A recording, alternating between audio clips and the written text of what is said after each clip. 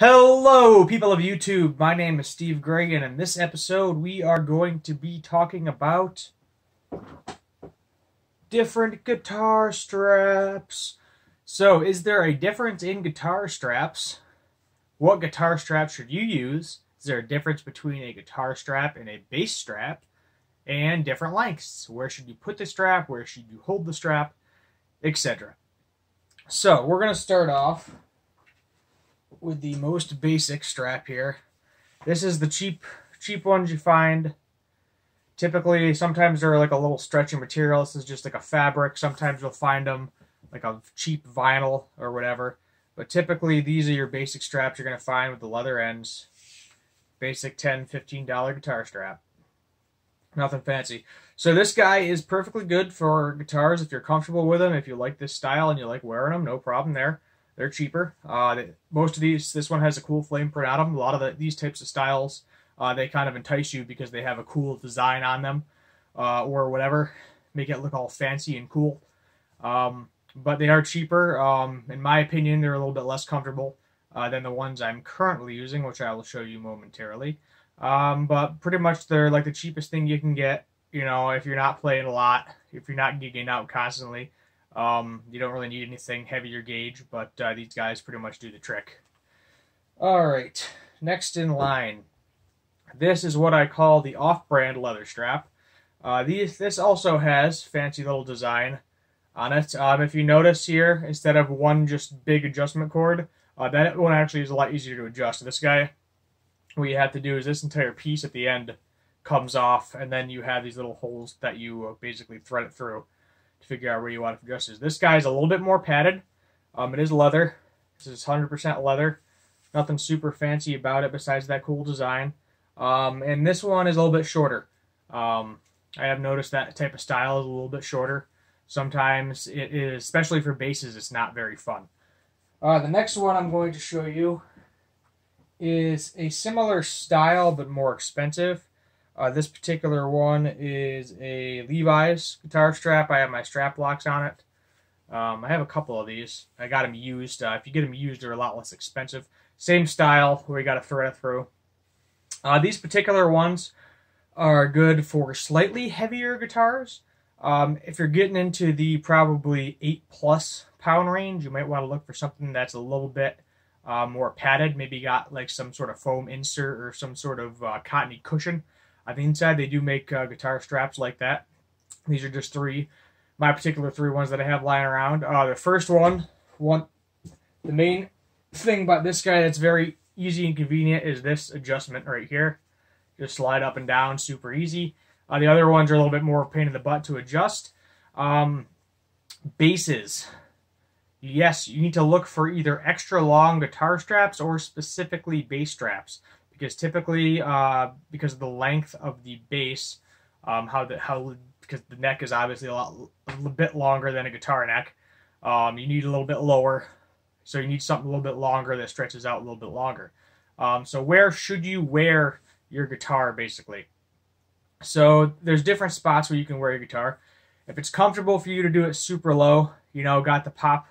The whole Billy Joe Armstrong from Green Day, he likes to wear his really super low because he's sitting there pounded on it, you know, a lot of down strumming. That's his kind of style, you know. People think that makes you look cool, but playability-wise, you want it kind of right on your gut. That's where you're going to get the best playability. Guitar and bass, both alike. You want it right about on your stomach, right in that, maybe a little bit higher, a little bit lower to get it adjusted to where you are. If you have it too high, you're going to be doing the claw hand that I call it, like this. And if you have it too low, you're also going to be doing the claw hand because you're trying to reach around your entire fretboard. If you have it right here, your hand typically stays at a 90-degree angle, which is something you're going to want when you're playing for an extended period of time. So, weight-wise, if you have something like a Les Paul, typically around the 8-pound range, Fenders are around the 6-pound range. So a Fender, you could use one of these straps, no problem. You could also use one of those leather straps. One of those leather straps is also more suitable because it's wider. Typically, if it's wider, the weight is spread out more than one smaller spot like this one. As you can see, just for a size reference between the two, if I compare them, you probably got roughly maybe 1/4 of an inch more surface area. play with on that guy. But what you really want to do is when you have like a heavy guitar, like a Les Paul or a double neck, or just something in general like my Warmouth that I have that is stupid heavy, probably the weight of a standard Les Paul, no weight relief, any of that. You're going to want something that's really padded, really heavy, something that is insulated, has something, let me hear, like not exactly this material, but basically if you roll up a cloth here, this is just a dust cloth, basically it's something squishy like this that's in between, so that way you're not killing your shoulder. Another option, obviously, is switch out guitars here and there, so that way you're not killing your shoulder constantly. But it is very important where you keep your strap position. As I said, you want it near your stomach, because you don't want to be having awkward, uncomfortable angles that are friggin' pushing down on your muscles in here, and then you're going to be cramping up halfway through a solo. And that's not going to be fun. No, it is not. Not going to be fun at all. So, what should you know about buying straps? Just if you should buy name brand, not name brand.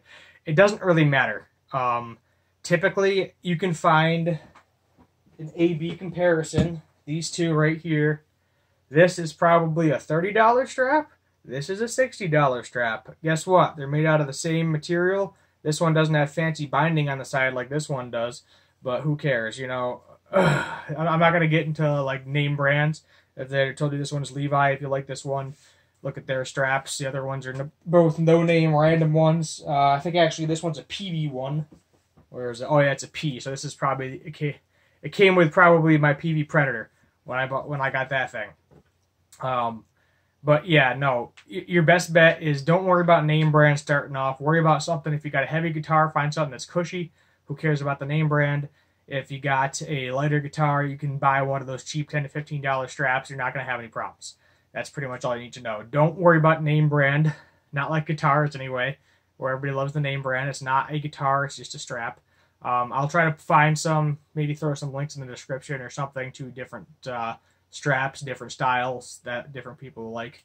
But yeah, that's pretty much all you really need to know about guitar straps. If you have any questions, feel free to throw a comment down below. Remember to subscribe if you like this video if you like this video, and don't forget to turn on the notification bell so you can actually see when I am posting new videos. I'm hopefully going to be posting a little bit more every week. At least I'll try to get 2 videos a week, just for reference if you're looking for my videos. But yeah, that's it. My name's Steve Gray. Have a good one.